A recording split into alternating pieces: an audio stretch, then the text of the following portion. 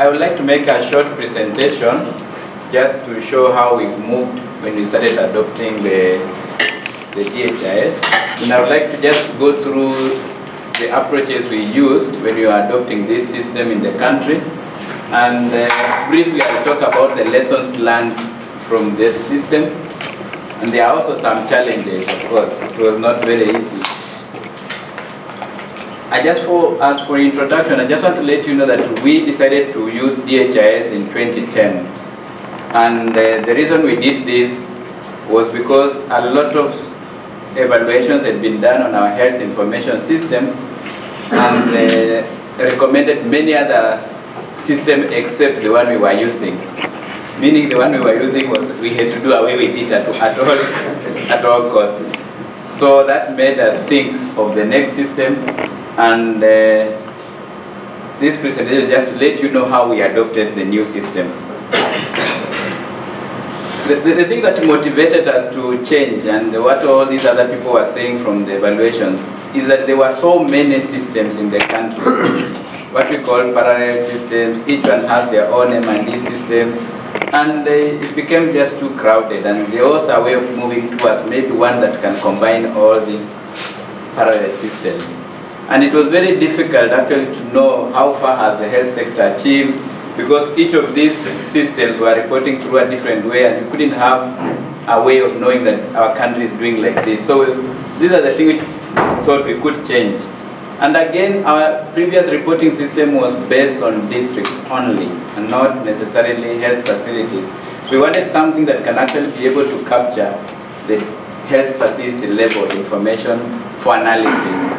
And the previous system we were using was using Excel forms, and sometimes it was very difficult to really analyze all these Excel forms, especially the issue of linking them. You could link so many files until you don't know where you started with. And so that was often giving us actually different results, even if it was done by the same person. If you linked it again, you still get different results. And I remember we've come here with people from our districts. They used to come to the national level, we show them the results, and then they say, no, these are not our results, but this is ours. So we had always differences at meetings. And it was also very difficult for us to give feedback. And so this system, the new system, was able to give direct feedback. In general, there was a lot of talk that I think health information system does not give us any data that we can actually understand, and therefore there was quite a lot of erosion of credibility of our system, and we never used even to be invited to meetings like this. There were better people to come, like the malaria control, the HIV people, as health information system was getting forgotten. So when we started the system, our objective was actually to establish a database that can address the health facility reporting. And this is what we did. We also, in the process, we were to define the standard, what is a district, the national outputs, because now we are doing it for the country. And we were also tasked with the idea of linking service delivery to the databases, because there are so many other service delivery points, but we wanted to link them so that they can talk to each other. And in the process, one of the things we want to think of scaling up ICT use. I think we have the laptops, people are now really thinking about mobile phones and modems. So that was one of the things. And the building of capacity, because we knew very well we were being supported by technical assistance. And we know these technical assistants will not always be there. So we wanted to have a very competent team in the country that would do some of the work, so that the consultants can have time to go to the other areas that have not started DHIS, and we continue ourselves. And the last one, we thought of having a critical stakeholder support, because I've mentioned earlier that we had a lot of parallel systems. We wanted to see if we can bring all these stakeholders in one house, so that we have one reporting system that can answer to our needs as a country. I'll briefly tell you just the approaches we used in adopting this. One was at least having a small committee that will really manage. And we developed a small committee, and quite a number of the committee members are in this room. I was tasked with the job of coordinating the committee, not necessarily being the technical person, but just the easy job of calling for meetings, making sure things move. And then from there we started having stakeholders briefings. We had a lot of meetings with the stakeholders, and of course some of them gave us very great ideas. And then we hired the technical assistant through, we called it a competitive process. Was it really competitive? Because the Oslo people were the only people who are the developers of this system. But we call it competitive because they won the tenders, and they were brought on board, and we've been working with them for quite a long time. Then after that, we did the system customization, where we actually put all the Kenyan forms into the system, and above all, of course, we put the Kenyan flag on the DHIS. So that is what we did. From there we started trying to, after putting some of the forms, we thought of trying to go to the district, and our first district we went was Machakos. We have the district, the records officer for Machakos is here. Just so you can greet the others. And this is where the philosophy, according to Professor Bra, started. Because I think he has even written it in his book. Those of you who have a chance to read his book, he has actually put this as a philosophy. Because when we went to Machakos, we were testing the system. We were using the local area network to access data. And then unfortunately there was a power blackout, and therefore we could no longer use the local area network. But from there we decided to put up, after that we put up the modems, and we found out the modem was even working faster than the local area network. And that is how the revolution of thinking of actually having a web-based system working. Because from just that day, it was able to see, we were able to show that using a mobile modem network was easier, was even working faster than the local area network. And then from there, I think he has also documented in his book, although it doesn't come out clearly, but I can now make it very clear for the people. From there, we made a small tour. We wanted to show these people around the region. And there's a place in her region where actually things are opposite. If we are going downhill, if you pour water, the pour will actually go uphill. I think all of you should go there. and then if you put a vehicle even on free, it is able to climb uphill without anything. So Professor Brass said, if water can go upwards, and then everything is possible. And that is the philosophy of going into the cloud infrastructure, web-based. Actually, it was a very bold move to say Kenya can now go to the cloud, and we can do everything to make sure it works. So that is the philosophy of how it came. It's a nice touristic region. I don't know what the geologists say, why things should go the opposite. But some of them say there's no gravity there, or the gravity is upside down. But that's not the issue. So the issue is that at least it gave a motivation that even what was being seen as impossible was actually possible. And that is when we thought of actually mounting this DHIS on a central server to be accessed through internet modems. And that's what led to so many other thinking of what can we do? Can we therefore procure modems? Can we do many other things? That's how it started. And then after that, it was a bit of smooth sailing. We did a pilot. What you call it pilot, but in reality, we just wanted to try on a more bigger region. And we came to this province where there were many reasons why we came to the province. Of course, the ocean also has an impact. It is refreshing, but coming next to the ocean was also good. But otherwise, there were very many factors which led to coming to this province. And we did the pilot, and it worked very well. So that's how it started. We've tried in a small district, gone to a larger scale, and the larger scale in the province, we had a meeting here which actually showed that the system was good, acceptable by the people in the province, and they overwhelmingly recommended this system to be rolled out in the whole country. And this was the biggest task, because we are talking of training all health workers in the country, or at least those who will be working on the system, making sure they have internet access, and making sure they even get laptops. So it was quite a task. But we were prepared to take the task because we had very competent technical assistants, and also the support, the financial support was quite readily available. So we took the process, and we thought the best approach was to think of training at a cascade level. Train TOTs who will eventually take the training to a lower level. And then the issue of importing the old data also came up, so we had a way of getting the old data from the other system to bring it in the DHIS so that we can make some comparatives. Then we also, as we were training, the issue of supportive supervision actually came up. That DHIS is not a very good system to train in class. It's more practical, and people read the theories but then they forget. So you really need to constantly work with the people on the ground, literally show them this is how it's done, and people forget. I've always blamed the ICT people because they think very fast. They just tell you click, click, click, click, but you don't know why you are clicking. So that kind of aspect of training, you need and some people, especially some of us Kenyans, we are not really willing to look stupid.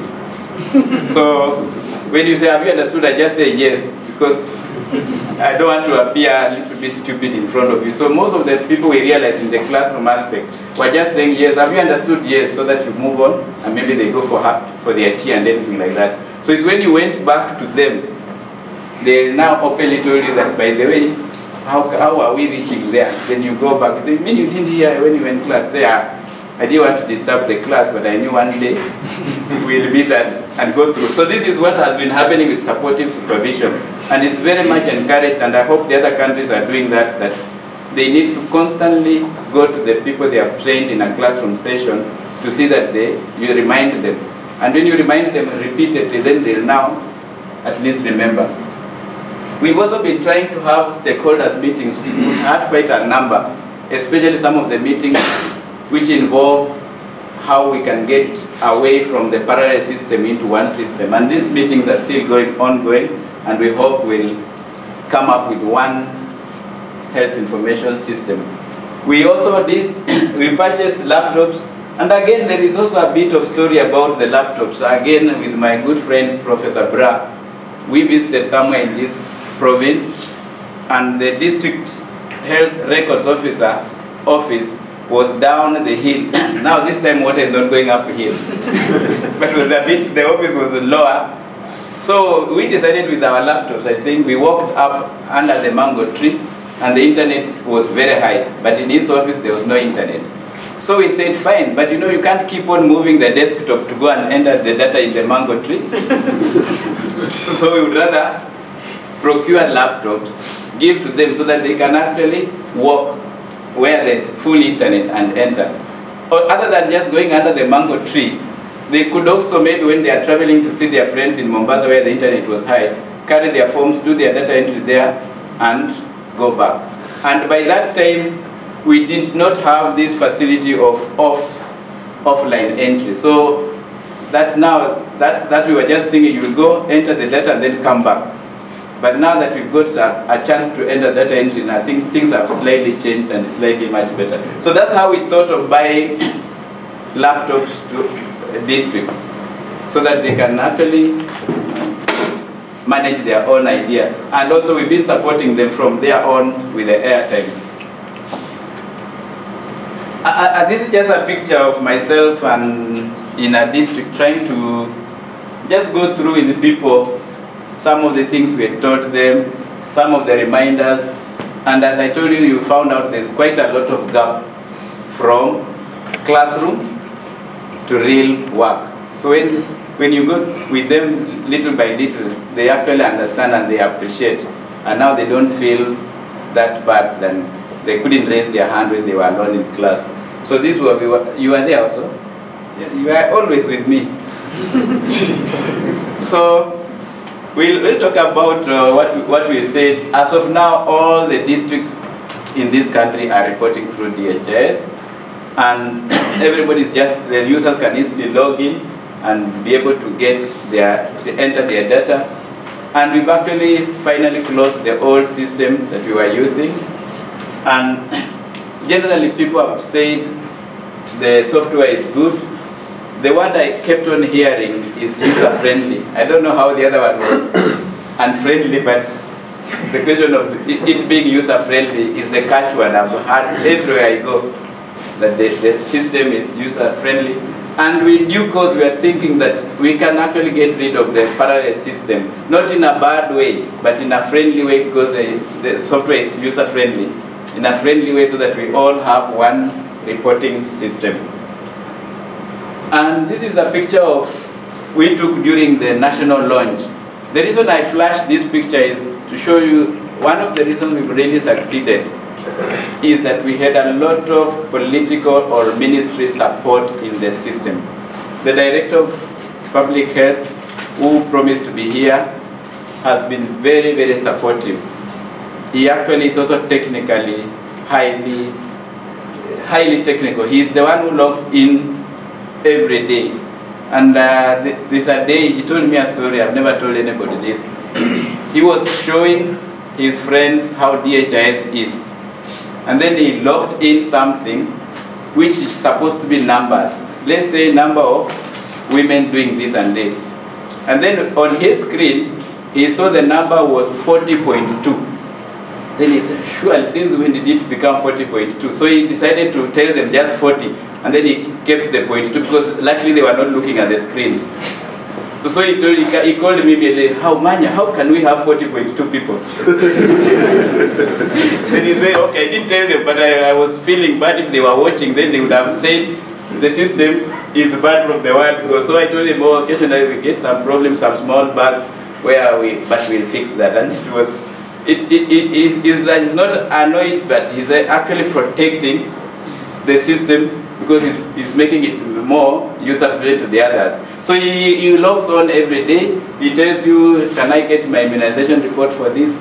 And he just checks. And he says that he does not want me to give him data because maybe I might cheat. So it is him to get his data. So he's really been supportive. And that is the permanent secretary and the ambassador of Danish.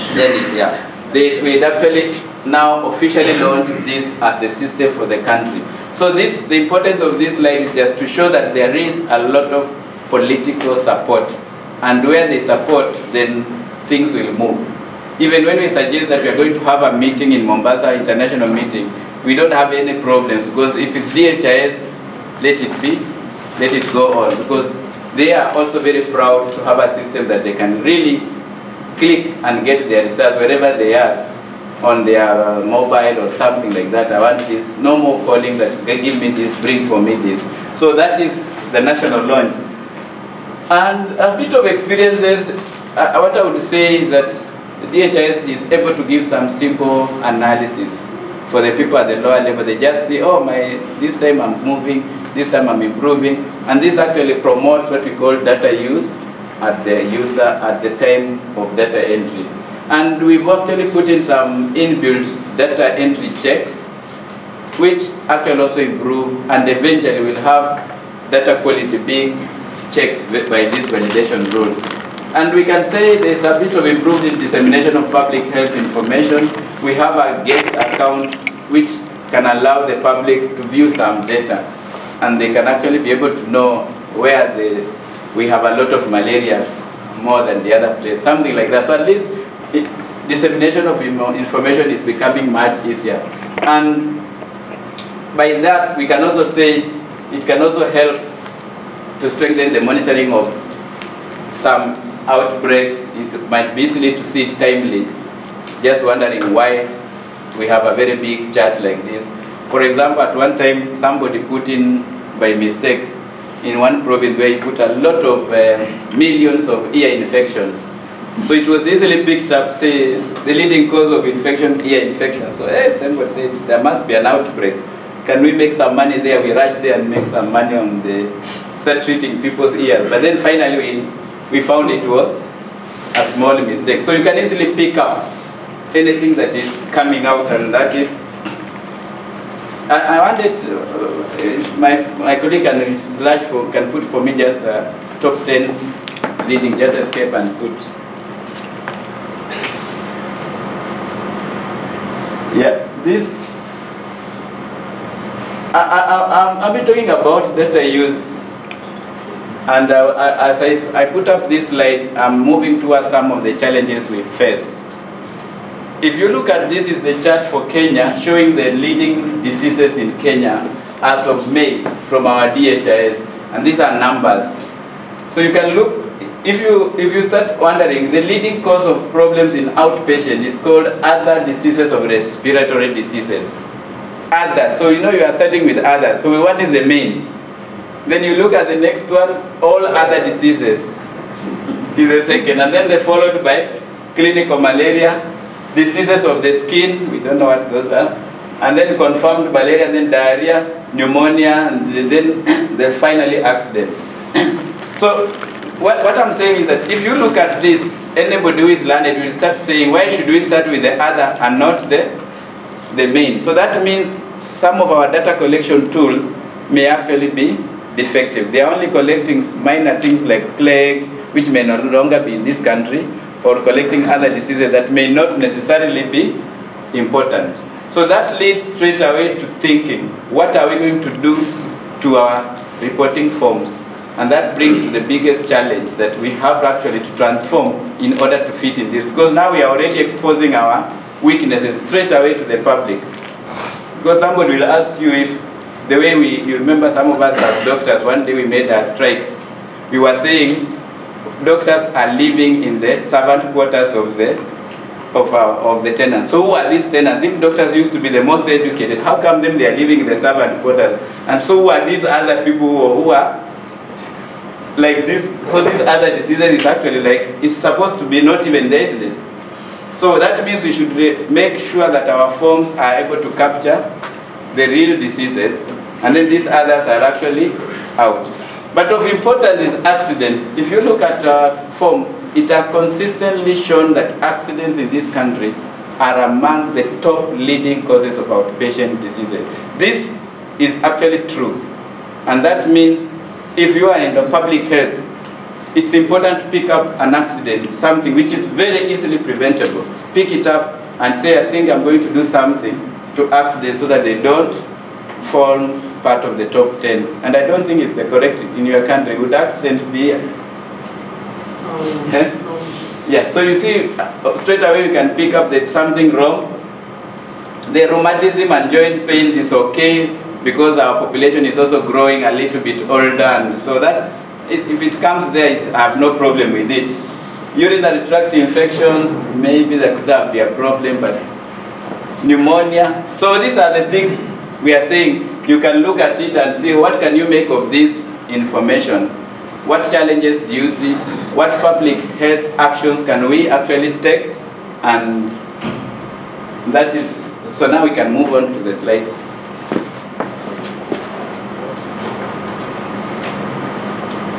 Okay, so I just wanted to show you as we move on, what are some of that was an outpatient report. The first one I showed you was the outpatient, the causes of outpatient diseases, but I would also like to show you that from that form, these were the reporting rates for that particular form of the same month, and it is quite high. Coast province are close to 100%. Kazungu is here, so I would like you to ask him whether is it true that everybody is feeling it up to 100%. Nairobi is a bit low, and Central is a bit low, but at least generally we are saying our reporting rates for most of our diseases is 80%, and that is quite something. If we improve the reporting rates, the next thing we'll now to strive is to improve the data quality, and then we can say we've really achieved. Okay, fine. So we want to talk just some of the things we've noted. We know that due to the central server being served in one place and being web-based, any small change that you make is actually able to be seen by the user. So if someone complains, we just make a change and it is fixed. I think I always get an email from Lars that when you tell him something, then he just said fixed. Meaning when he says it, it fixes the whole country. so that is one aspect that when he fixes it, he doesn't need to come again to Kenya to fix it. He doesn't need to go to Uganda to fix it. So it is fixed. And it goes all around.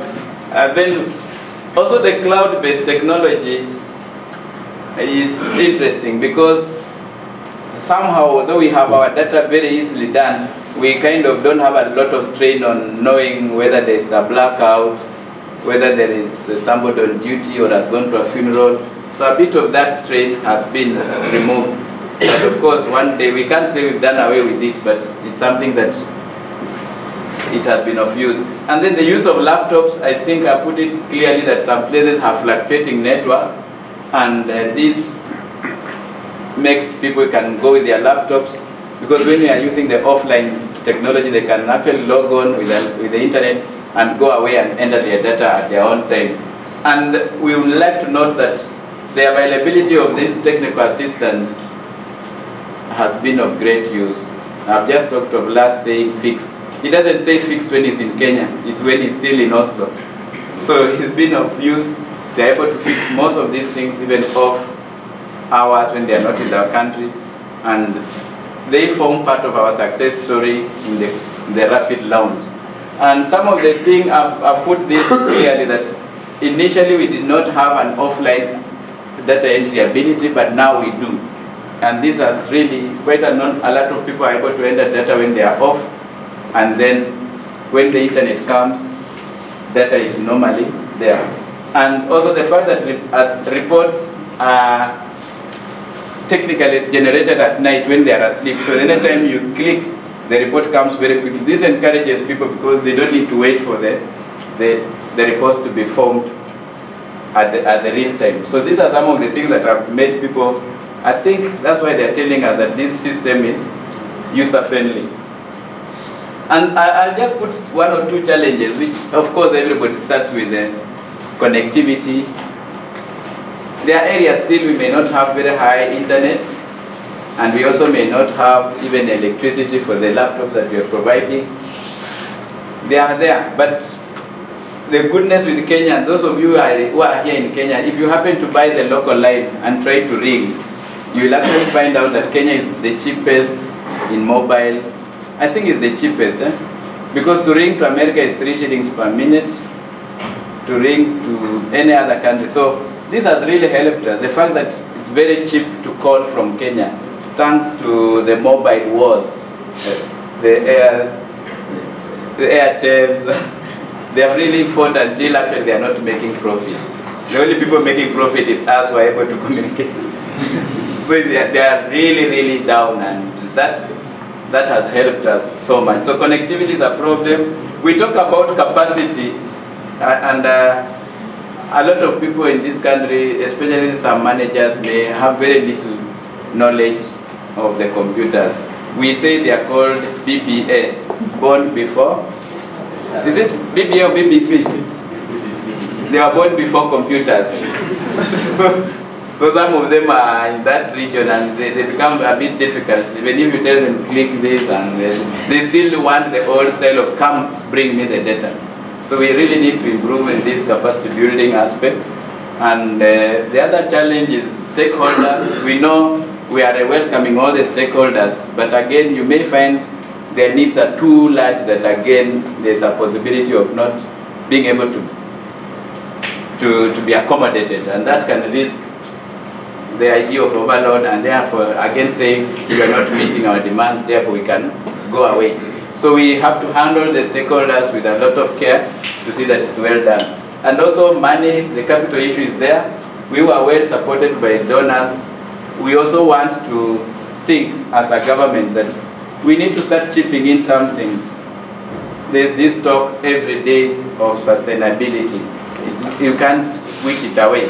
So it needs to be brought up that eventually we may need to use our own resources to make sure that these programs work.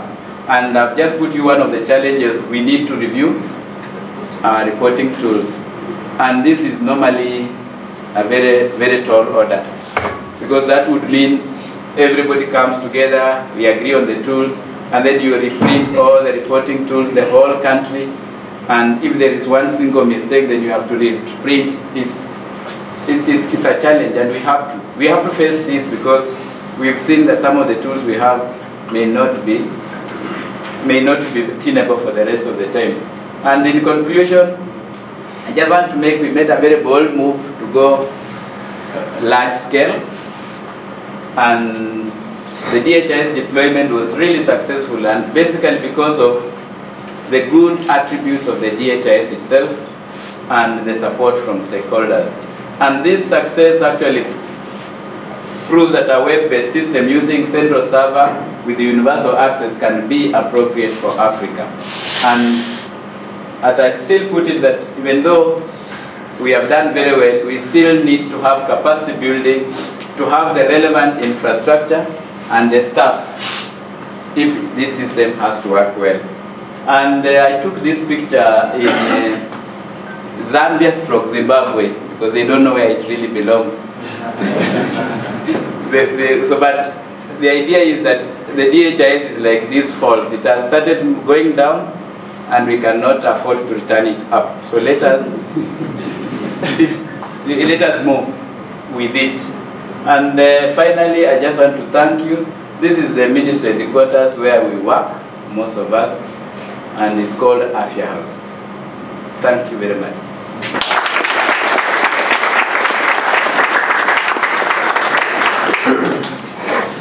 Very, very interesting story, and I guess